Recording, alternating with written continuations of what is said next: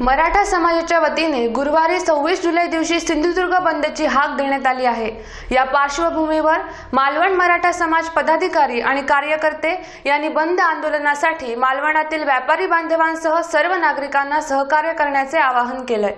मराठा समाजाला आरक्षण मिळावं यासह अन्य मागण्यांसाठी महाराष्ट्रात अनेक ठिकाणी मराठा समाजाच्या वतीने मागच्या काही दिवसांपासून बंदची हाक देण्यात आली आहे।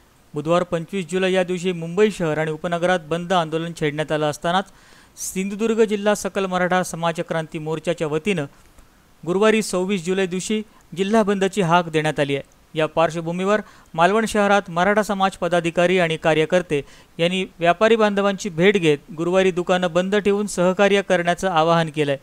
अशोक सावंत, बाबा परब, बाबा हडकर, नाना साईल, संतोष लुडबे, सुहास हडकर, मनोज लुडबे, जयू लुडबे, सुनील खांदारे, अभय कदम यांच्यासह अन्य सकल मराठा समाज पदाधिकारी आणि कार्यकर्ते यांनी महाराष्ट्र राज्य परिवहन मालवण स्थानक प्रशासन, रिक्षा संघटना, शाळा, विद्यालय, व्यापारी बांधव यांना भेटून गुरुवारच्या बंद आंदोलनासाठी पाठिंबा देण्यासाठी आवाहन केलंय।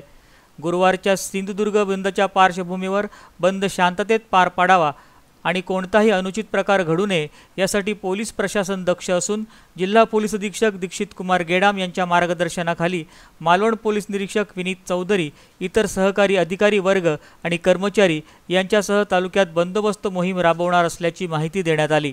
आपा मालणकर, कोकण नाऊ, मालवण।